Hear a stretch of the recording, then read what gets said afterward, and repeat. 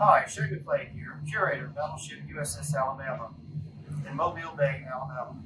Today, we're visiting some friends here in New Jersey at one of our sister ships, the USS New Jersey.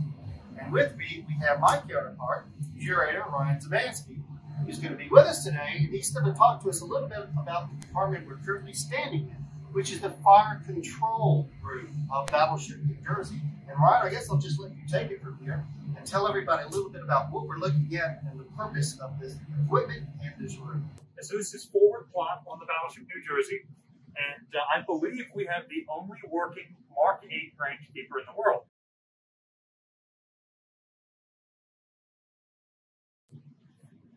You apply power to it with this switch right here. Originally it was one of these brass snap switches, but tour guides kept leaving it on, and of course we don't want a Great Depression era electromechanical analog computer running continuously, so we replaced it with a little egg timer so that after a minute or so it'll shut off. From there, come from the back of the machine. It's got a 3-position switch. Here is off. This turns it on, but without electrical power, so that you can operate it from the hand crank here.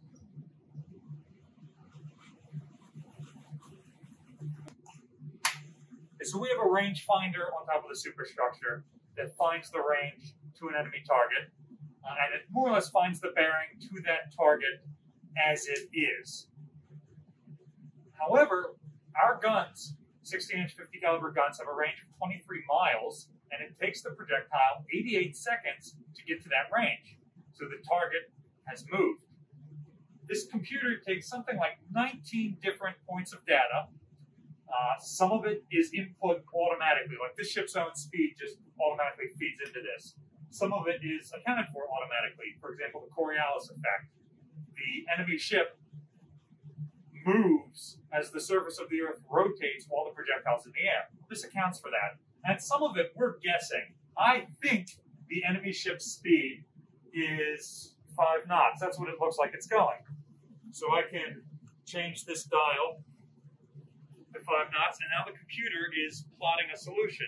I think their bearing's a little bit different. So we can change target bearing. Again, this is creating a solution that then goes up to the guns, and the trainers and pointers up there can match it. Most people during World War II, their fire control systems were a one-and-done thing. You are plotting for, at this point in time, this shot. This one is a range keeper. It's state-of-the-art in the 1930s because it keeps the solution and it continues to solve the fire control problem over time. So as long as the variables don't change, this is still plotting even though the enemy ship is still moving. As we see them change speed, for example, we hit them and their speed reduces, but then we have to modify what's going into the computer.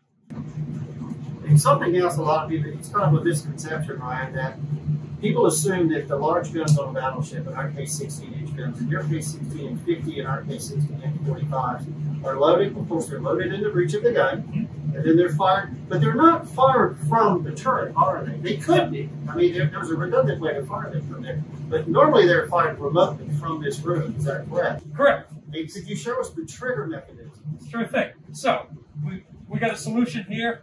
I step on this foot pedal. It lights up a light in this display.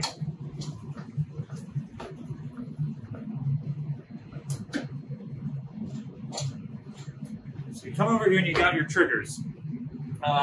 This trigger is actually in the wrong place. It should be in the middle here. It's got that pineapple grip. But this is your alarm. You pull it 3 times,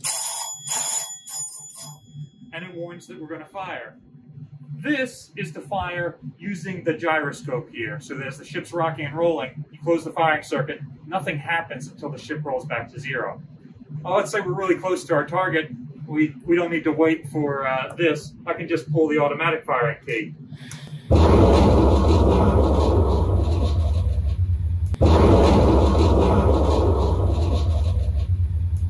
In the 1980s, they were still using World War II era powder. They were worried that the powder wasn't good, so there's a tiny radar mounted on top of each gun turret And it feeds the velocity of the projectile leaving the barrel into this printer here.